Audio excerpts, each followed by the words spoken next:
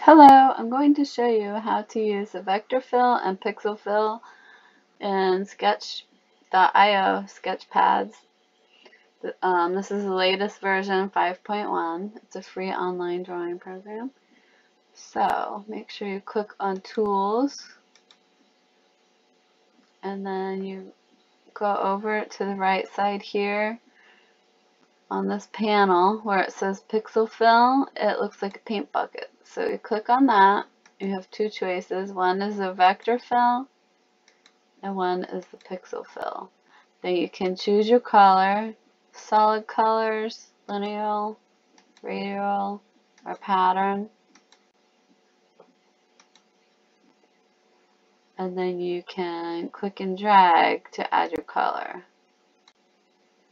And then you can adjust it. See the little hand, you can click and drag that. You can rotate these around to get it the way you like it. See the little arrows? You can spread that out.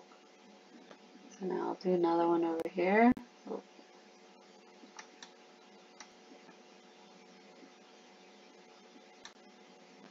Okay, I'll do another one over here. So it looks like a flower. Click and drag it.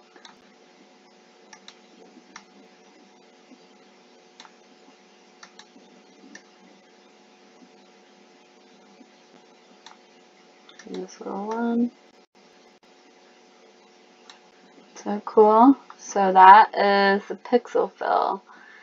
So now another option is if you have a clip art, you can choose a clip art. Got the kitty cat. Okay, let's add the kitty. Uh-oh, upside down. There we go.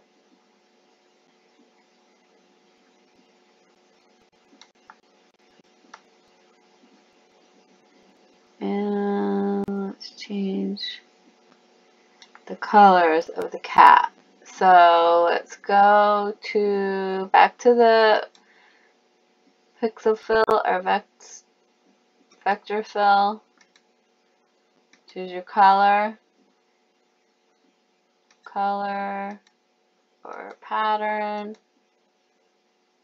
How about this one?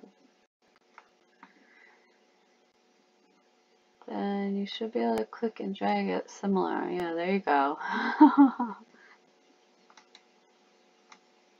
So if you click and drag it a little bit, it understands the area you want to put it.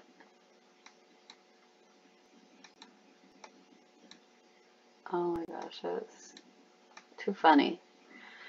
Okay, so this is a quick example of how to use the vector fill and the pixel fill in Sketchpad 5.1. Enjoy!